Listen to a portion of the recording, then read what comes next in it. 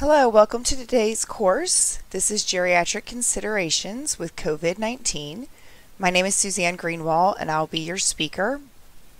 Just to tell you a little bit about myself, I'm a physical therapist and I have about 18 years of practice. I have worked primarily in the area of geriatrics with a focus on cardiopulmonary conditions. I'm also an assistant professor at Belmont University in Nashville, Tennessee, and I'm the secretary for the cardiovascular and pulmonary section of the APTA. Let's go ahead and start today by going over our course objectives. So by the end of the course, I hope that you will be able to describe why older adults have an increased risk of contracting COVID-19. I want you to be able to describe the expected post-acute presentation of an older adult who has been hospitalized with COVID-19. Discuss exercise prescription for older adults in the post-acute phase of COVID-19. And be able to describe 2 negative side effects of social isolation for older adults. So let's go ahead and jump right in by talking about some COVID-19 and older adult facts. Ever since COVID-19 appeared and became a pandemic here in the United States, there's been a lot of facts going around about this disease. And so what I want to do is really highlight and talk about the ones that are pertinent to the older adult population. So older adults are more likely to develop COVID-19, and they are also more likely to develop complications from it. In fact, 8 out of 10 of the coronavirus deaths that have been reported in the United States have been in adults 65 years old and older. And among adults with confirmed COVID-19 in the United States, we're seeing that the older adults have increased hospitalization rates and increased rates of admission to intensive care units. So looking specifically at the numbers regarding hospitalization, when you look at the age range of 65 to 84 years of age, the percentage of those requiring hospitalization is 31 to 59%. But then once you look at the age range of 85 and older, we're looking at 31 to 70%. So you'll see that there's a lot of similarities there in those percentages of requiring hospitalization. But overall, that percentage does go up as age increases. And then when we look specifically at the percentage of individuals that require admission to an intensive care unit, the rates are 6 to 29% in adults 85 years old and older, and 11 to 31% and those that are 65 to 84. So interestingly, not a lot of difference there in those numbers. When we look at deaths associated with COVID-19, there is an increased risk of death with older adults. So in those 85 and older, the percentage is 10 to 27% of those that have died from this here in the United States, and then 4 to 11% in those 65 to 84. So overall, what we're seeing is that older adults have an increased risk of contracting COVID-19, and they also have an increased risk of it becoming more medically severe. So what we also see with COVID-19 is that some individuals will develop severe illness from it and others will not. So one of the big questions then is, who is at risk for severe COVID-19 illness? You know, why are we seeing that some people get so sick from it where others get it and don't even know they have it? So when we talk about those that are at increased risk for this severe COVID-19, those that we're really talking about are individuals that are 65 years of age and older, those that reside in nursing homes or assisted living facilities, and then people of all ages are at an increased risk if they have certain underlying medical conditions. And that risk for severe illness becomes even higher in those patients if those medical conditions are not well controlled. So what are these medical conditions that I'm talking about? These include things like chronic lung disease, moderate and severe asthma, we're also talking about immunocompromised patients. So individuals who have HIV or AIDS, individuals undergoing cancer treatment, those that smoke or have a history of smoking, individuals with immune deficiencies, individuals who have prolonged use of corticosteroids, or those that are status post bone marrow or organ transplants. So all of those individuals would be considered immunocompromised, which places them at an increased risk for a more severe COVID-19 condition. Other conditions that increase one's risk is severe obesity, which is defined as a BMI of greater than 40, individuals with chronic kidney disease and those undergoing dialysis, those with diabetes and liver disease. So what we see is that these chronic diseases that I just mentioned, they increase one's risk of COVID-19 at any age. However, we see that the chronic disease risk increases with aging. So the risk of having those chronic diseases increases as you age. So our older adults are already at a greater risk for severe COVID-19 illness, and then that becomes compounded even further by the presence of chronic diseases. Another thing that we're seeing with COVID-19 patients is that age and the presence of comorbidities are the greatest predictors of survival. So what that means is older adults who have more comorbidities or more of these chronic conditions, that is going to negatively impact them with regards to this illness. So let's talk specifically about aging. Why are older adults, what is going on with older adults that makes them at an increased risk? We just mentioned all these chronic conditions, but outside of that, what is really going on? Why are older adults at an increased risk? So some questions to think about. Why does COVID-19 create more severe illness in older adults? Outside of the presence of chronic diseases, are other things occurring in older adults that increase their risk? And why is hospitalization, ICU admissions, and death more common in older adults?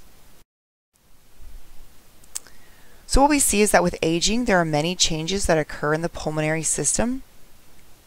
And we should consider, do these changes ultimately impact how an older adult responds to a pulmonary condition like COVID-19? The aging process that occurs in the pulmonary system is slow. It occurs over time, but changes really aren't felt functionally until the 6th or 7th decade of life. But we can see that the aging process in the pulmonary system is exacerbated or complicated by other factors. So things like pollution, occupational exposures, inhaled drugs, cigarette smoking can all affect the aging process. Some of the specific changes that we see in the pulmonary system with aging include that the compliance of the lungs decreases. This essentially means the ease with which the lungs inflates decreases. Okay, so there's more resistance. We see that vital capacity decreases, so that maximum volume expired after a maximum inspiration. Essentially, how much air an individual is moving decreases with aging. The peripheral chemoreceptors are not as responsive to hypoxemia, and the central receptors are not as responsive to hypercapnia. So the body does not respond to those changes in O2 levels as quickly and is able to maintain that baseline or status quo level as easily.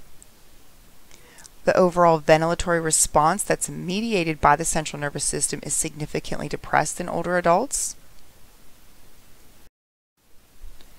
We also see structural changes with aging, specifically in the thorax. Calcification of the ribs occurs. There's also calcification of the costal cartilage. There's arthritic changes that occur in the joints of the ribs and the vertebrae. There's an increase in thoracic kyphosis and an increase in the anterior to posterior chest diameter. So what's the significance of all of those changes? Specifically these ones that I just mentioned in the structure of the thorax. Essentially, what those all are going to contribute to is that the chest wall is going to become less compliant. And if there's less compliance in the chest wall, that means that individuals are going to have to work even harder to breathe. And so keep in mind what we're talking about right now is normal aging. This isn't in the presence of pulmonary conditions such as COVID-19. So with aging, older adults have to work harder to breathe because of all these changes that naturally occur.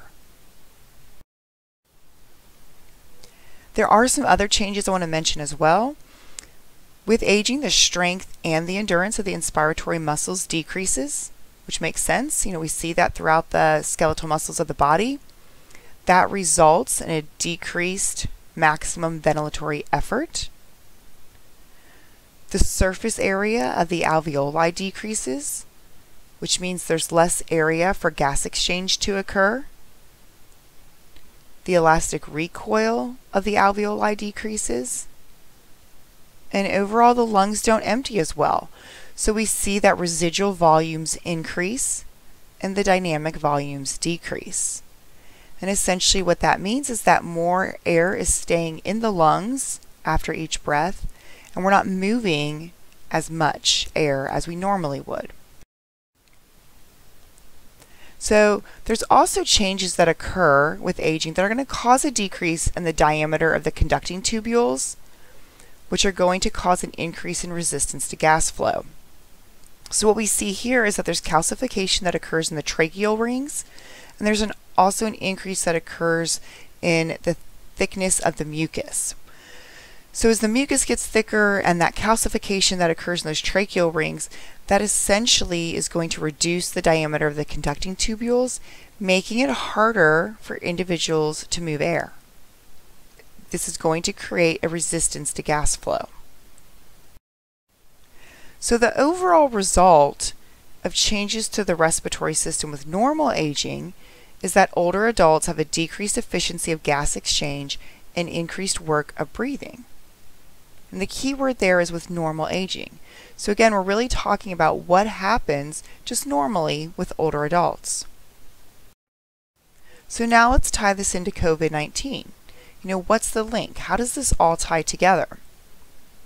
So the normal changes that occur in the respiratory system with aging cause a decrease in airway and respiratory function, which means there's less ability for the body to compensate and manage with a condition such as COVID-19, because COVID-19 is a respiratory condition. There are also immune system responses that change with aging, which can set up an older adult for more long-term complications from COVID-19. So let's talk now about what is that clinical presentation and how do we really assess and treat this in the post-acute setting in older adults. Where do we go once these individuals, are no longer in the hospital? So let's review a little bit here. What do we know about COVID-19?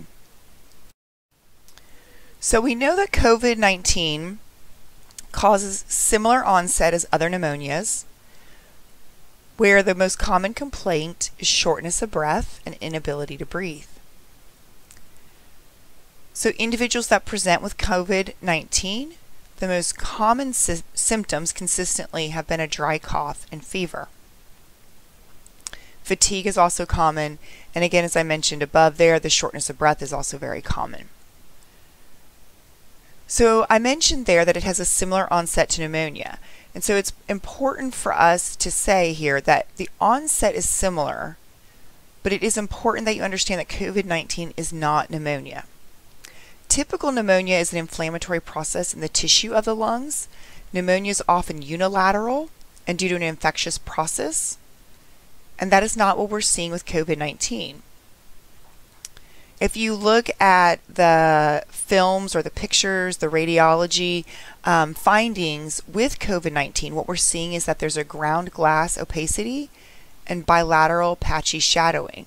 So this is affecting the lung tissue bilaterally, unlike pneumonia, which is typically unilaterally. And what we're seeing is that COVID-19 presents more like an acute respiratory distress syndrome, because it has actually gotten into the bloodstream. And so the infiltrates that we see in the lung tissue are due to leakiness from the capillaries, not secretions in the lungs themselves. So these capillaries, of course, surround all of our alveoli. And so what happens is with COVID-19, all of our alveoli are affected. So the capillaries become infected because this is in the bloodstream. Those capillaries surround the alveoli, and now all of our alveoli are going to be impacted. And that's why you've probably heard that prone positioning is very important in COVID-19 patients, and that's because more of the alveoli are located posterior. So when you place the patient in the prone position, it can help relieve some of the challenges that are occurring because of those infiltrates. So severe disease onset might result in death because of that massive alveolar damage that can occur and the progressive respiratory failure that can occur. So because COVID-19 has such an impact on the alveoli and the lung tissue, we see that that damage that can occur in the alveoli is really then what can lead to respiratory failure and ultimately could lead to. As we've mentioned, there is a huge correlation with age. So patients with severe COVID disease are older than those with non-severe disease. There's been some various studies already looking at this, but some of the studies have shown about a median of 7 years. And then just to highlight again, the presence of any coexisting illness was more common among patients with severe disease than those with non-severe. So again, there's that huge link between developing severe COVID-19 disease if you have a coexisting illness or COVID. So I've mentioned several times here COVID-19 severe disease and then COVID-19, without using that term severe disease. So I do want to differentiate the two here with symptoms. So COVID-19 symptoms in general are going to be your dry cough, fever, fatigue, and shortness of breath. Less common symptoms that are seen is headache, sore throat, congestion, chills, nausea and vomiting, and diarrhea. But when an individual develops severe COVID-19 disease, the symptoms can change a bit. We will see things such as high fever, hemoptysis, which is coughing up blood, a decreased white blood cell count, kidney dysfunction, and there can be multi-organ involvement. So there is a very big difference here in the symptoms. So those that have been hospitalized with COVID-19 typically have dealt with severe COVID-19. And in that acute setting, the treatment for those individuals includes many of the following. It could be things such as antibiotics, ventilation, prone positioning. I mentioned that already, that is a treatment intervention that's being used, but that is being done 12 to 18 hours a day for ventilated and non-ventilated patients. In some situations, ECMO is being utilized, and there's been some really good outcomes with patients who have utilized ECMO. And it's also important to note that in the acute setting, therapy services may have only occurred minimally and conservatively. And really, we're only seeing them being utilized in those severe COVID-19 patients if severe mobility deficits were identified. And even then, the use of therapy services is pretty minimal. So I also want to mention airway clearance techniques. If we're talking about a pulmonary condition, and I mentioned that there's infiltrates, it leads to the question of, should we be doing airway clearance with these individuals? So with acute respiratory distress syndrome, which is how COVID-19 presents, airway clearance techniques in general are contraindicated. So that's going to include things like percussion, vibration, and active cycle of breathing. However, it's important to note that if a COVID-19 patient has pre-existing conditions, such as cystic fibrosis, asthma, COPD, then airway clearance techniques may be helpful and utilized in those individuals. You could also use positive expiratory pressure devices for those individuals, and it can be very beneficial. So essentially the takeaway there with the airway clearance techniques is if the patient has an underlying condition that we would normally treat with airway clearance techniques, then it is appropriate to consider using airway clearance techniques still for those individuals, even in the presence of COVID-19. However, in individuals that do not have those pre-existing pulmonary conditions that would require the use of airway clearance techniques, then in general they are going to be contraindicated.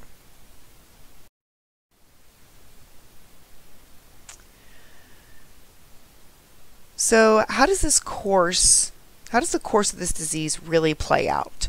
You know, COVID-19, it's not a condition similar to the flu or pneumonia that's going to just clear up and be done in 7 to 10 days. COVID-19 patients will present post-acutely as individuals who are suffering from a chronic condition. So you're going to expect to see things like they have a decrease in their physiological reserve, and their functional activity performance is going to be significantly impaired.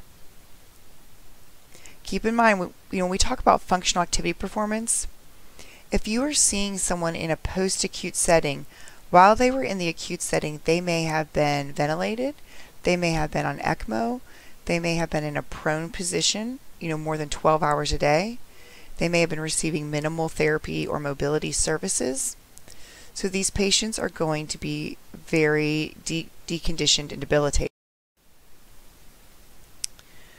When a patient has been hospitalized for COVID-19, the patient can develop a lot of things. And some of what we're seeing is isolation psychosis, delirium, dyspnea or shortness of breath, fatigue, pain, muscle wasting, low endurance, and an increased incidence of depression. So as healthcare providers, when we start working with these individuals in the post-acute setting, we really want to be watching for all of these things. Patients may also present with post-intensive care syndrome or PICS.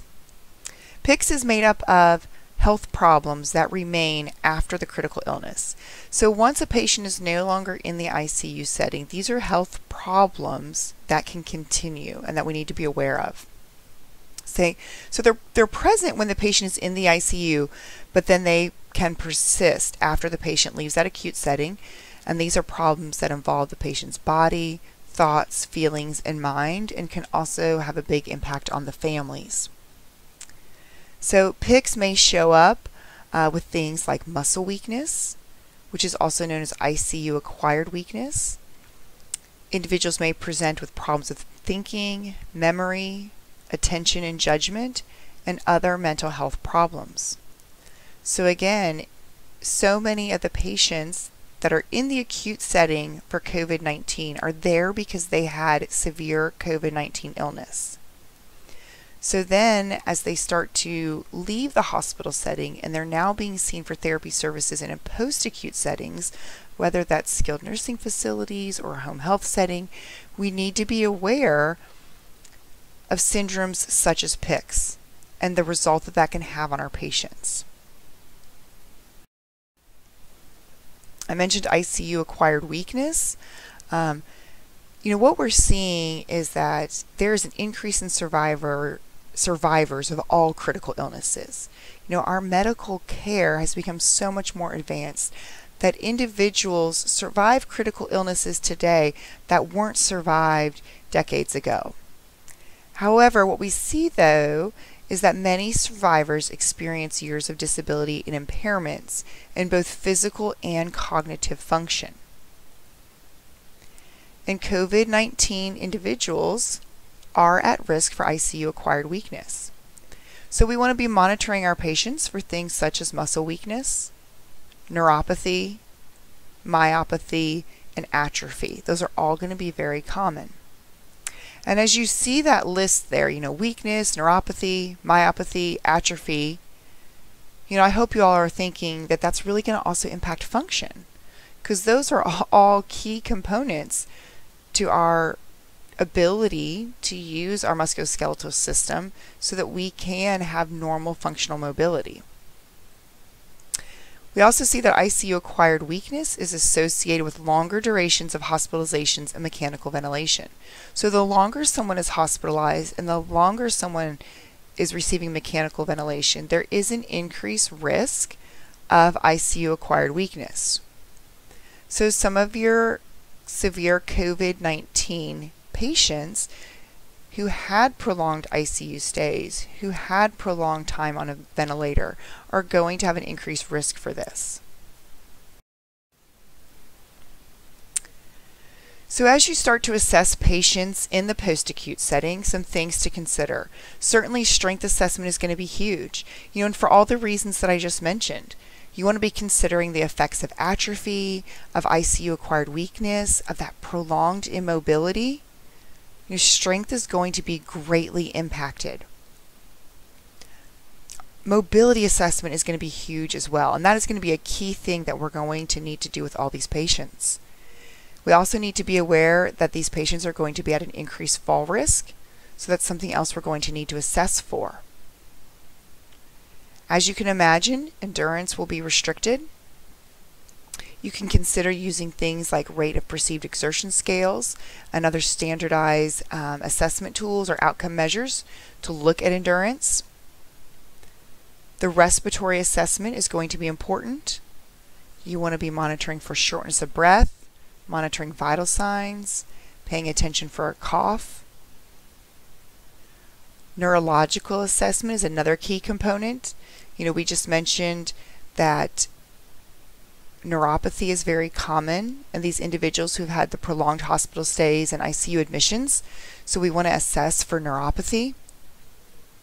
Certainly if these individuals have neuropathy, we want to be aware because that's going to impact their mobility, their safety, their balance, their overall functioning. We also need to have a way to screen these patients for depression and cognitive deficits. Pain needs to be monitored, and ADLs will typically be impaired. So again, all of these areas need to be assessed very thoroughly so that we can really determine what is the magnitude of these patients' deficits. I mentioned outcome measures. So if you're wondering what kind of outcome measures would be appropriate for these individuals, certainly as you all know, it really depends on what the patient's level of function is at evaluation or when you could initiate in some of these outcome measures. The 6-minute walk test is always a fantastic outcome measure to use with pulmonary patients. A lot of these patients may not be able to tolerate that upon evaluation, upon that initial evaluation in the post-acute setting, but that would be a great goal to work up towards. There are many different seated and standing step tests, which would also be very appropriate tools to use. Those are great ways to assess cardiopulmonary capacity and endurance. The timed up and go would be beneficial. That one does not take a lot of time, but it gives us that quick look at a lot of aspects of mobility with regards to sit to stand, ambulation, being able to turn. So we're also getting that balance component. Assessing gait speed is also going to be a key tool to use with these individuals because, as you can imagine, that's going to be significantly declined, which certainly has a lot of implications then for safety and overall functioning. And this list here is not all conclusive. These are just some suggestions of great outcome measures to start to utilize in the post-acute. So in the post-acute settings, long-term reconditioning and strength training is going to be essential. As I've mentioned a couple times here already, these patients really are quite deconditioned and we can expect to see a lot of weakness. Their mobilization has been greatly restricted, and so mobility really needs to be our priority. The more we can get these individuals up and moving, the better. So other treatment considerations, we mentioned airway clearance techniques specifically associated with in the acute setting, but really the rules apply in that post-acute setting as well. If your patient still is positive for COVID-19, then you're certainly going to follow those restrictions. And one of the rationales too with COVID-19 and not utilizing traditional airway clearance techniques is the idea that as you're trying, as we do airway clearance techniques, the goal is for the patient to expel secretions and to cough. And the more we're doing that, we're actually spreading the disease. So once the patient is to a point where they're no longer contagious and they're past that acute phase, if they have conditions that warrant airway clearance, then you could consider it at that point. But in general, rule of thumb, airway clearance is not going to be the treatment that you're leaning towards for a COVID-19 patient. As we're talking about treatment considerations, certainly want to mention the importance of having an interprofessional approach to these patients' care. In the post-acute setting, just like the acute setting, there are going to be a significant number of needs that these patients have. As we've already mentioned here, everything from mobility to ADLs to muscle weakness to psychological and cognitive deficits. So we want to have our whole healthcare team involved here. This is going to be social workers, potentially psychologists, physical therapy, occupational therapy, speech therapy, nursing, physicians. The list is quite extensive. So as healthcare providers, we need to make sure that we're advocating for our patients and requesting those consults to other professions as well. Family support and involvement from the families is going to be important. And this is a challenging thing because we're in this time of social isolation. And most of these patients that you'll be seeing in the post-acute setting, have been hospitalized. They have been really isolated from their family members. So getting families involved can be a challenging thing, but this is where we need to be creative and take a step back and really think about how can we get the families involved. If the patient is able to be around some family members, that's wonderful. But depending on the situation, they may not be able to. And so then we need to think about other things such as video conferencing with family members, maybe calling them during therapy sessions and letting them be a part of that. Keep in mind too that with all the isolation your patients have been through, that your time and attention is going to be so important to these patients. They will crave your time and attention, and these therapy sessions are really going to be key to their recovery, not only physically but also psychologically. So as we talk about treatment, keep in mind that COVID-19 mimics a chronic lung condition. So as we think about exercise prescription, you really want to think back to pulmonary rehab principles and exercise guidelines for older adults. And then you're going to modify your exercise prescription for these patients based on their symptoms, vital signs, and rate of perceived exertion. So let's talk a little bit more specifically about some of the treatment considerations. These guidelines here are all from ACSM. So again, these are general guidelines for older adults, and we're certainly looking at it from the approach of a pulmonary patient.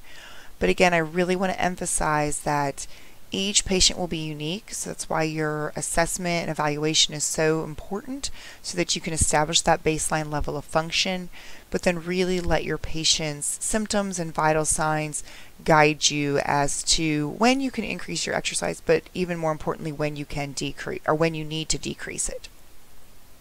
So from an aerobic exercise standpoint, a warm-up and cool-down period are recommended.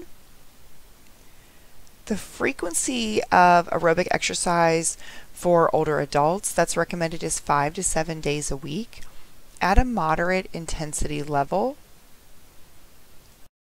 And when I say moderate intensity, again, you can use vital signs, level of dyspnea, and rate of perceived exertion to help you determine that. But in general, if you were using a 0 to 10 exertion scale, a moderate intensity level of exercise would be a 5 to 6 on that scale. So that is a great goal. A lot of your patients will be so deconditioned when you first start working with them, no matter what post-acute setting you're in, that you're not going to be able to just jump right in at that moderate intensity level. You may need to start out much lower. So just keep that in mind. But this is a great goal to build up to. Ideally, we really want to start engaging these patients in daily exercise so that 5 to 7 days a week, and then build up the intensity as they tolerate.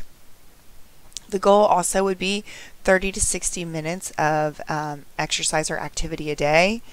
Again, your patients won't typically start with being able to tolerate that kind of time frame all continuously, so they're going to need rest breaks, and it may need to be broken down into shorter increments, even 10 minutes at a time.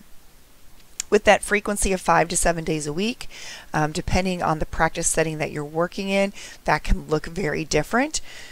So if you're working in skilled nursing facilities, you may be able to treat these individuals 7 days a week for therapy services.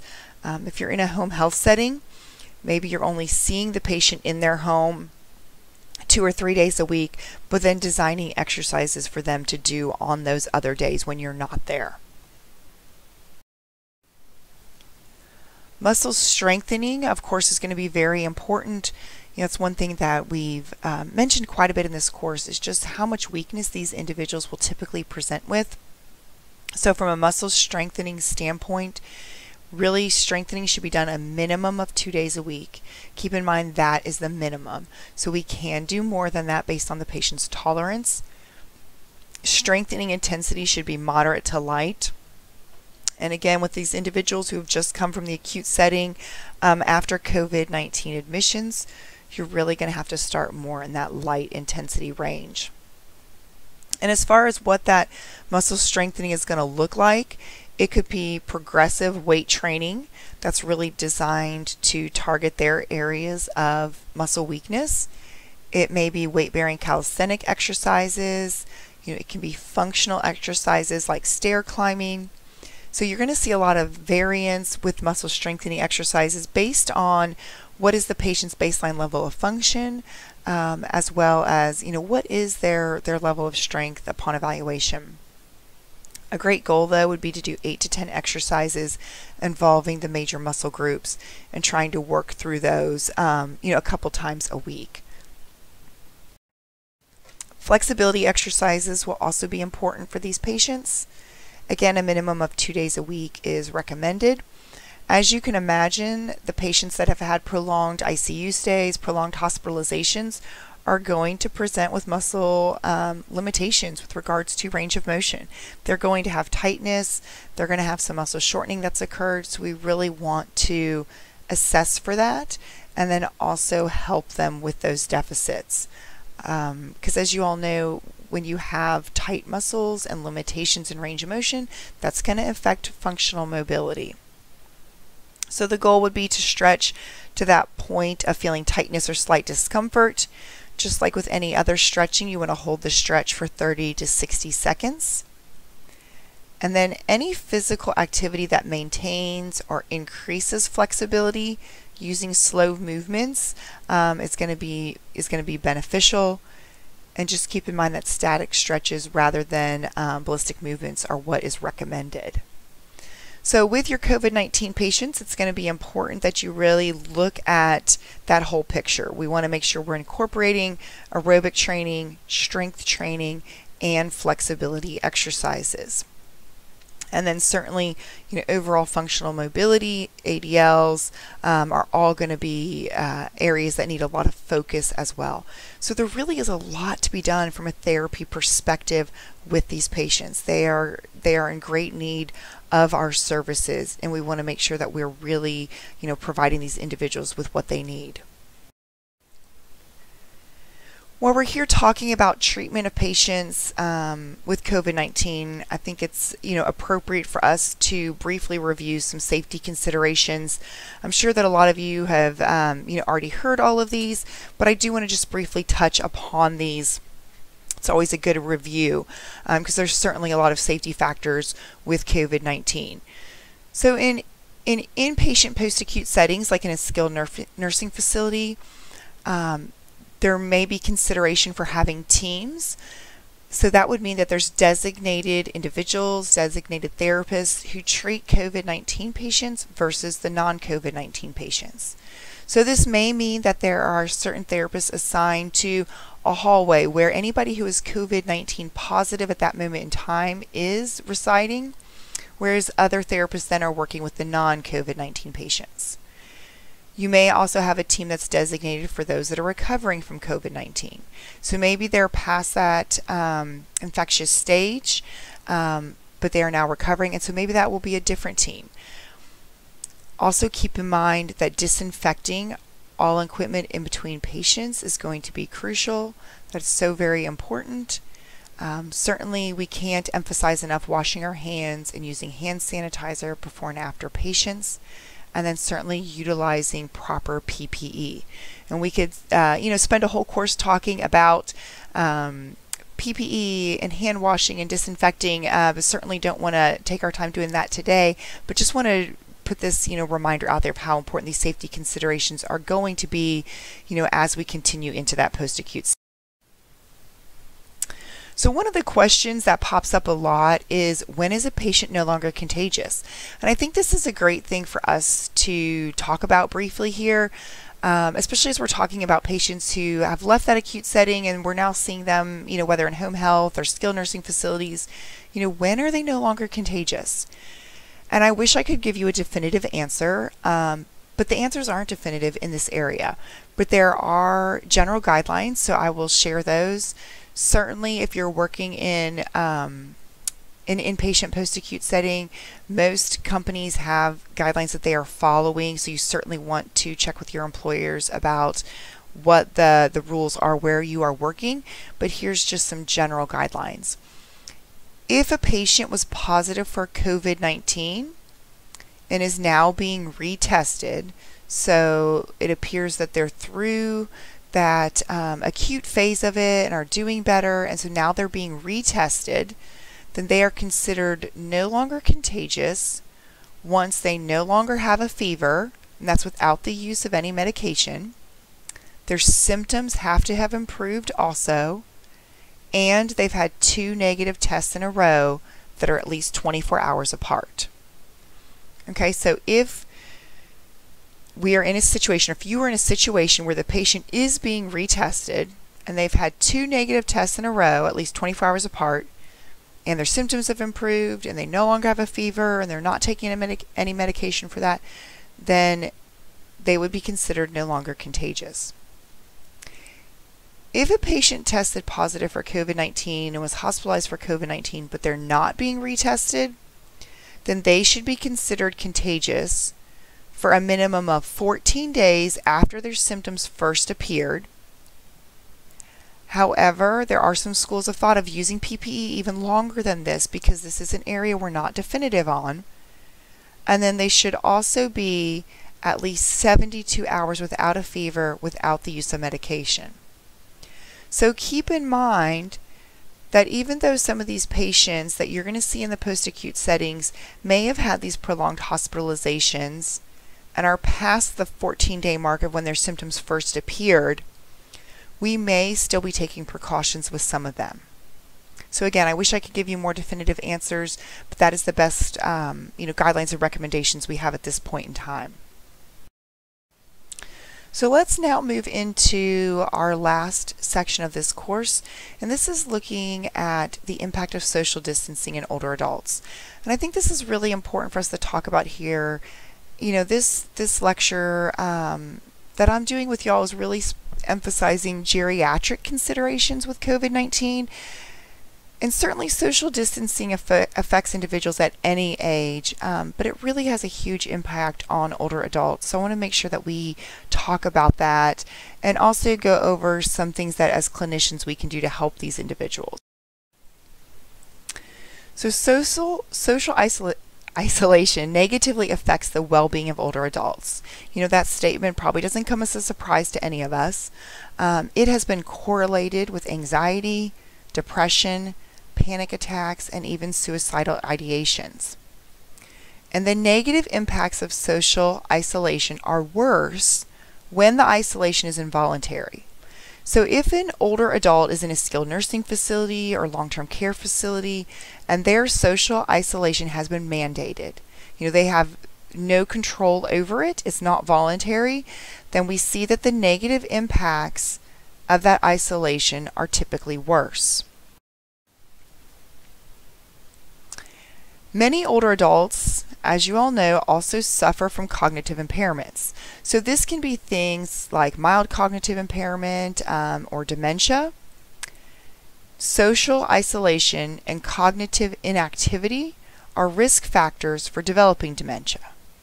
So when you're isolated from others and there's not a lot of cognitive stimulation or activity happening, that does increase the risk of cognitive decline such as dementia. Delirium, dementia, and depression are all more prevalent during times of social isolation. Okay, that is a huge statement. Delirium, dementia, and depression are all more prevalent during times of social isolation. So it's going to be really key that as healthcare providers, we are really watching our older adult patients for those things, for delirium, dementia, and depression. When we see changes in their cognition or in their mood, we need to make sure that we're following up on that. Whether it's doing screening tools, whether it is requesting consults from other healthcare providers, but we don't want to leave those issues not addressed. Physical activity is also key in reducing those. So physical activity can reduce delirium, dementia, and depression. So we really want to make sure that as therapists, we're really introducing physical activity to our patients and getting them moving.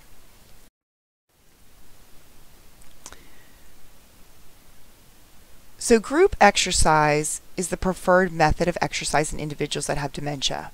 You know, there's all sorts of studies out there that show that it increases engagement of individuals with dementia, it increases their mood. There's a lot of benefit to group exercise. However, we're at a point in time right now with social distancing that group exercise really isn't an option.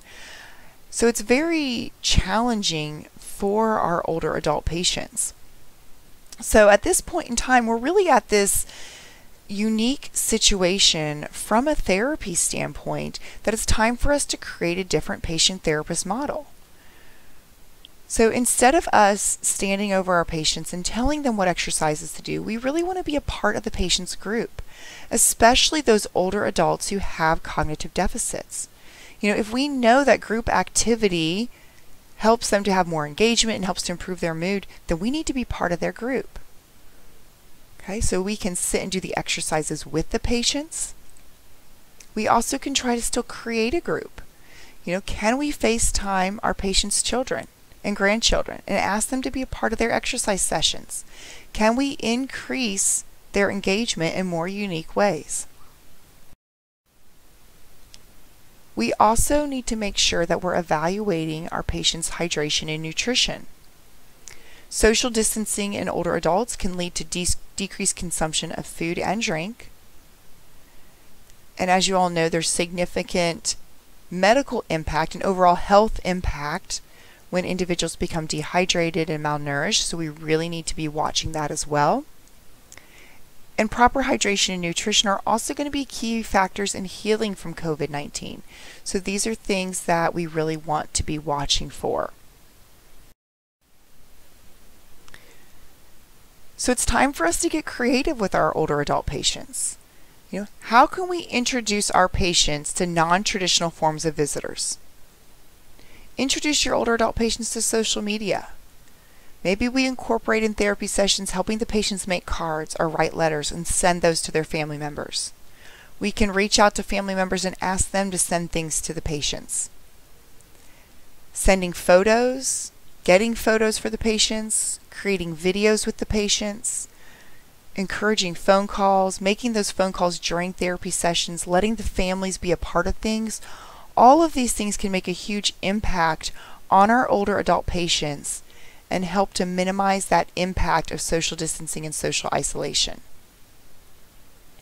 So it's going to be really key that we as healthcare providers really think about this impact of social isolation and what it is doing to our older adult patients. And we want to see what we can do to help them minimize that impact. So we've said that COVID-19 presents like a chronic lung disease, especially as we move into that post-acute setting. Chronic lung diseases in and of themselves are associated with depression and anxiety, just like social isolation is. Chronic lung diseases are also associated with poor sleep quality, cognitive decline, physical deconditioning, and a decline in the immune system. And social isolation has very similar effects. With social isolation, we see poor sleep quality, impaired executive functions, accelerated cognitive decline, poor cardiovascular function, and impaired immunity. So your COVID-19 patients are going to be experiencing not only those effects of a chronic lung condition, but also those effects of social isolation. So we need to expect in our patients that we may see depression, physical deconditioning, an impaired immune system, anxiety, and poor sleep quality. All of these things are going to be very prominent in our older adult post-acute COVID patients. So we really need to watch for these things.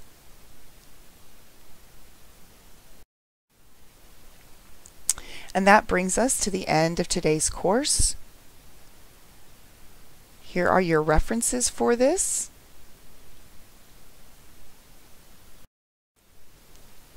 Thank you so much for attending.